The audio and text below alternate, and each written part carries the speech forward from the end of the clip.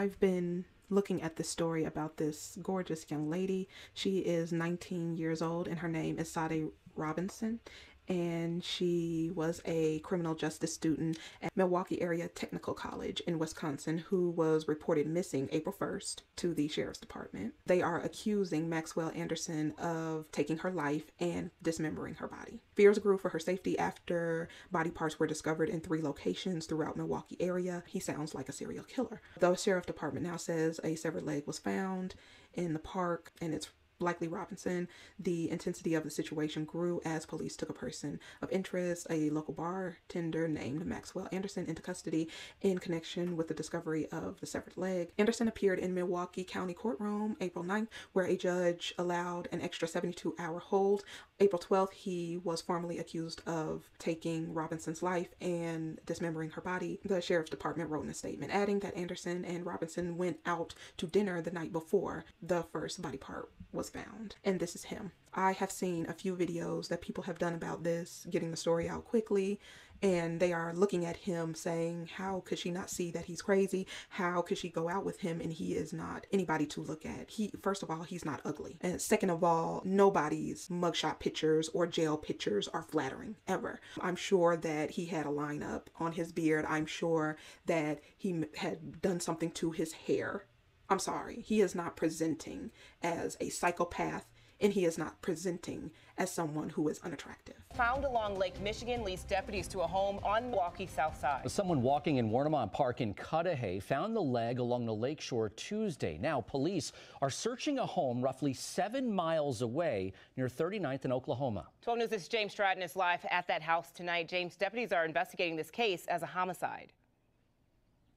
They are, Kristen. Just left this house behind me over my right shoulder about 5 minutes ago. They were searching for more than 24 hours this home here. One person, a person of interest, in custody as investigators work to piece this all together. A gruesome discovery, a severed leg found here in Warnemont Park in Cudahy along Lake Michigan Tuesday. Now, this home near 39th and Oklahoma is at the center of a homicide investigation. Milwaukee County Sheriff's deputies and state investigators arrived on scene Thursday.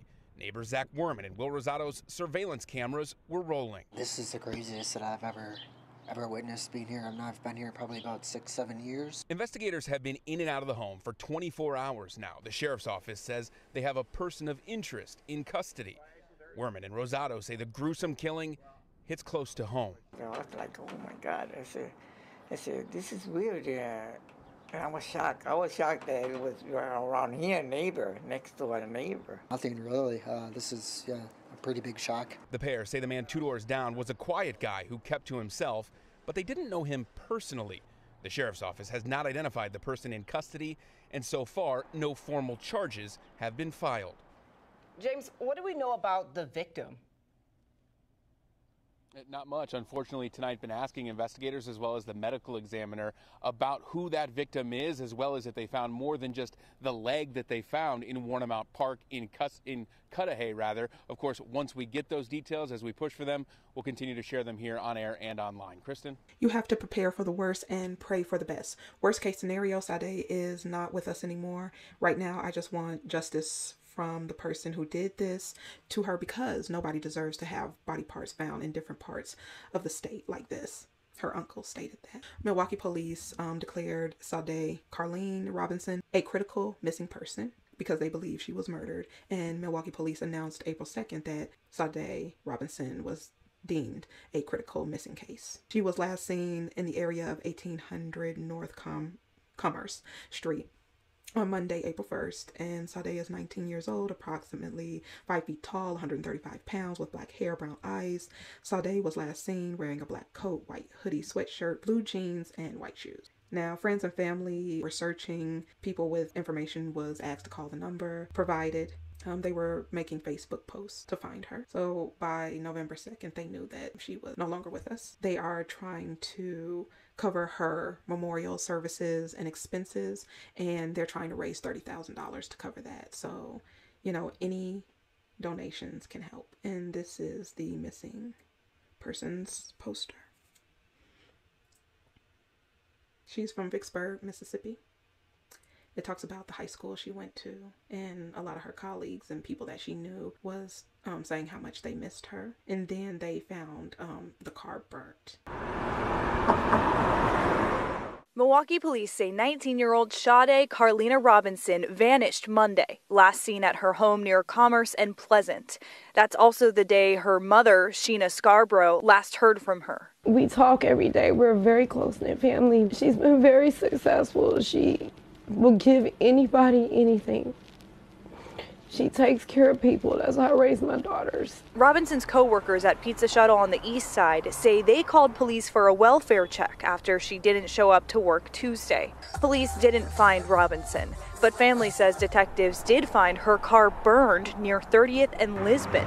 That's about 2 miles from her home. It was catching on fire, and all of a sudden it's getting bigger, so I called the fire department, and they then you can hear the alarm going off in the car, the airbags exploding. Patricia Newton-Powell says a car caught fire in the alley behind her house at 30th and Lisbon around 7:30 Tuesday morning. She doesn't think the fire started on its own. It looks like somebody had started it. Nothing else was smoking outside the car, so it started in the inside. Newton-Powell tells 12 News Milwaukee police and Milwaukee County Sheriff's deputies came by her house to ask about the fire. Police did not answer our questions about the fire, just saying this is an active investigation that could turn into a criminal investigation. Robinson was studying criminal justice at MATC, had 2 jobs, and was about to join the Air Force. She's scheduled to graduate next month. Her birthday's May the 10th. Sade Sheena, that's my baby. Now it says here that body parts were found near Sade Robinson's burnt car. And this is his custody record. He's 33 years old. I believe there was information that he lied to her about his age. And her mother is saying that she's mourning and grieving her daughter, and to keep her name out of the mouths, the gossiping and the information. And I'm glad that her mother said that, because I'm going to end the article here on that note, because I have been seeing the same thing. I have been seeing some of the most putrid, disgusting, nasty comments. And these comments are coming from Black people about her. And because she is a beautiful young lady who you see her beautiful natural hair, you see her gorgeous melanated skin, and the only thing that people can say is, why is she messing with a white male? Why did she go out on a date with a white male who pursued her? Why did she entertain him? Did she not see the coldness and deadness and demon in his eyes? She wanted to have biracial babies. She wanted to divest. She wanted to swear. It's not that like a Jeffrey Dahmer, that this man was not giving weirdo, he wasn't giving serial killer, he wasn't giving criminal and murder. He wasn't giving that energy.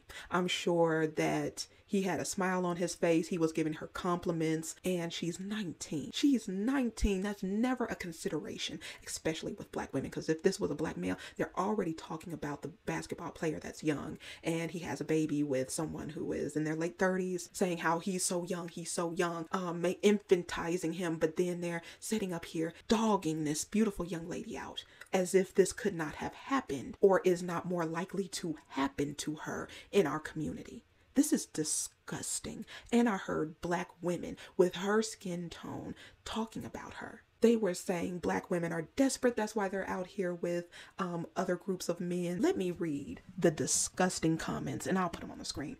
This is why I didn't give a damn about Stephon Clark, and I didn't give a damn about Christian Obenselli, because this is what they do. They did it to Lauren Field Smith, and they're doing it to this young lady. They're the only ones who can go out here and get these beached whales and these sea lions with a pale color to them. And they're having all these biracial babies. And cheers to more light-skinned kids. Cheers to more light-skinned kids. Cheers to more light-skinned kids. They're talking about how the sperm in a colorless man's sac produces something much better than they ever could. But don't go to that man, because colorless women are so soft and feminine and different and all of that. That's why they gravitate toward them. They are just so loving and giving, and That's what the colorless male produces. But, oh, don't you go over there going to the best man that produces the best stock of people. This person said, how in the world a 19-year-old teen get fined? Yeah, that's how it's written. Get fined a 33-year-old colorless male that looks like trash attractive. She must be desperate or brainwashed by black women divestment movement. She wouldn't be the last. And underneath that, someone is saying, so true, what a beautiful girl taken out by that hideous, dirty caveman who produces the best women. WTF, what's she thinking? And the person underneath there said, he's colorless. That's all needed to know.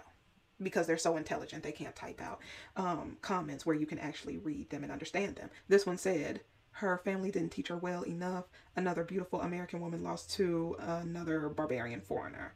This one said, which is true, black men take out black women all the time. So this is not about black and white. This is about an evil colorless man and a super young, inexperienced young lady. And then underneath there, black women take out black children all the time. So it's not about men and black women. This is about a bad wench getting super bad wench. Yeah, that evil POS said that. And see, somebody like that is someone who should run into a Derek Chauvin. And this person said, I don't understand why black women think colorless men want them. Because they're all in our face, all in the DMs. They are stopping you in the middle of the street and all of that. So they don't push harder because they know, for the most part, black women prefer black males, which is changing. But SOB, they're talking about Scandal and how it programmed black women, and black women are desperate for colorless men. It discussed brothers must avoid.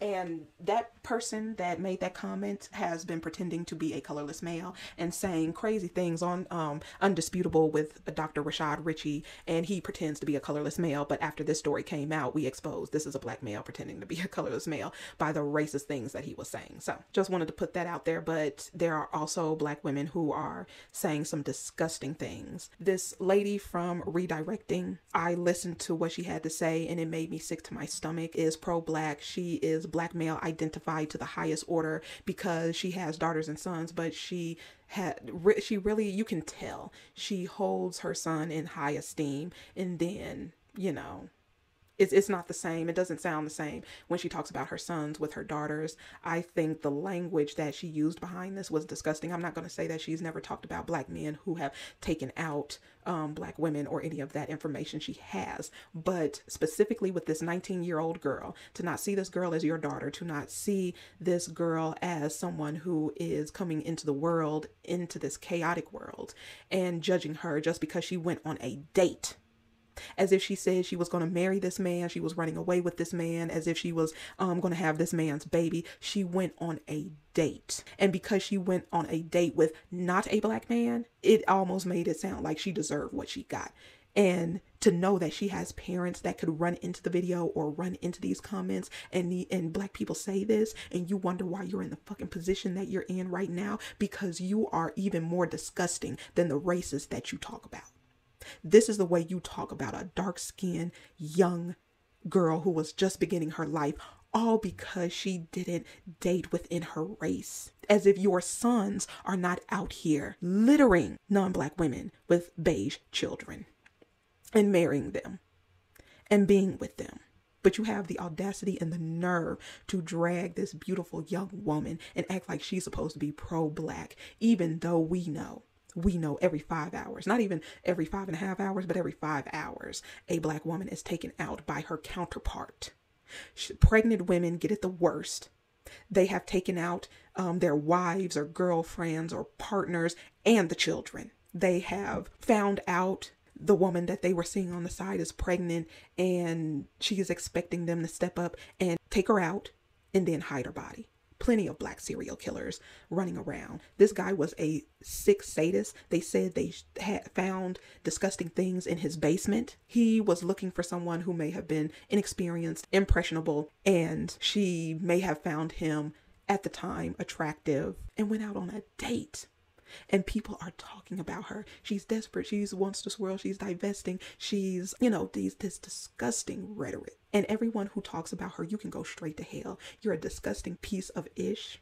and the males that are talking ish, and you sit up here and you you date out the most, and you have the nerve to have your crusty dusty lips talking about this beautiful young girl, you can go straight to hell first. You sit up here and say, don't police your peen, don't talk about, you know, who you date, these women are better, but then you have the nerve to expect black women to stand there and hope and pray and keep hope alive that you want to mess with F you. This is not a common occurrence. Black women are the least likely to date out, just like Asian men. To act like this is something that goes on all the time, it happens once in a blue moon. This is not the standard.